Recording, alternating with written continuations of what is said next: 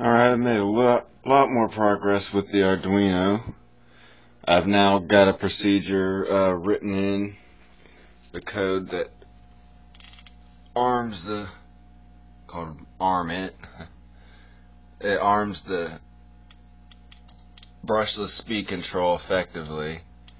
You can see I do a delay of 1000 on the first part and then just do it real quick on the second part to get it over with.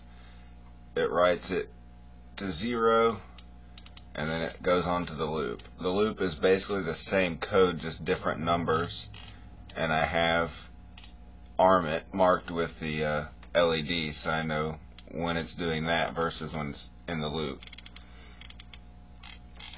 So that's that part of it. Now I've got my switch hooked up. It's just a kill switch for the ground wires to the batteries. I've got my batteries as charged as they're going to get. And we'll watch the Arduino to start off with.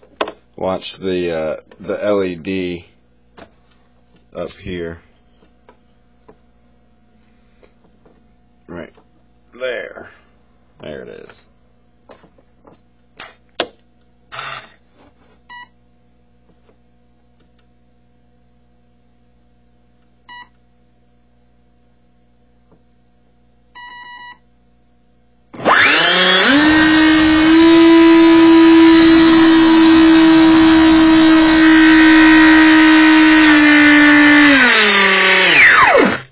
Now it's going to turn the servo and then center it,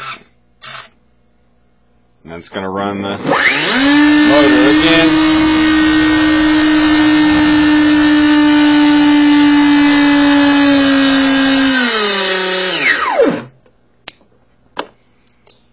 And that's why we have a kill switch, because this thing is extremely loud.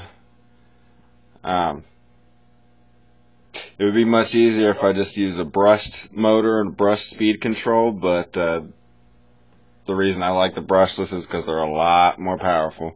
That's why I have to have 2 battery packs. So, that's it.